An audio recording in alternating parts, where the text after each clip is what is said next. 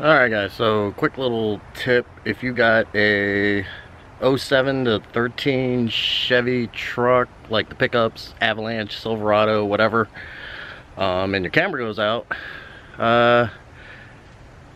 don't be like me and buy a camera and then find out it's not that. So there's my new camera that I plugged in and nothing worked. So I ended up pulling the tailgate harness off, started taking it apart, and oh, look at that. It broke.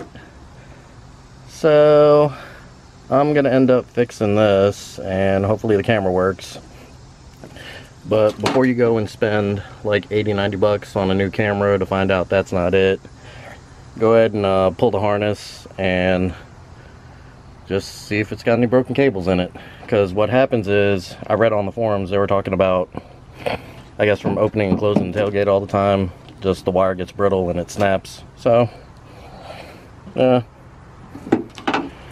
take like the 10-15 minutes to pull the harness and just unravel it, see if it's broke anywhere. I'm gonna probably unravel the rest of this just to be sure, but I'm pretty sure this is the culprit. So let me fix that and then see if the camera works, and if it does, I'll be showing it to you. Here's what I mean about the wire fraying. If it'll focus.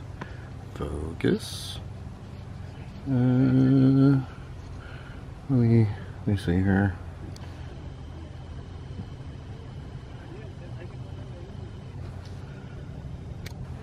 Focus.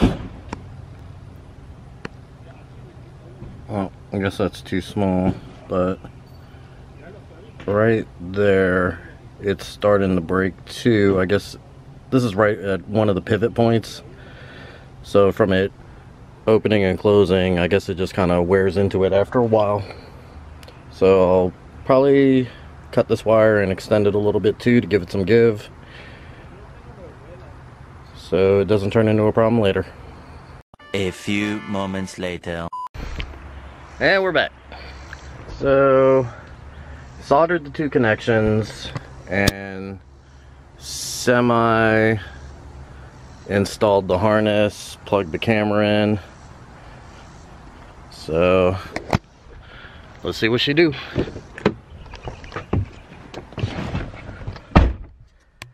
Moment of truth, guys.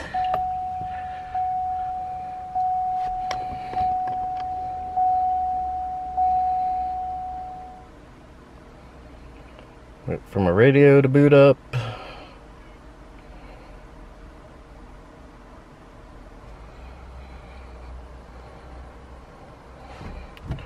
Alrighty, we're in reverse, and we got action.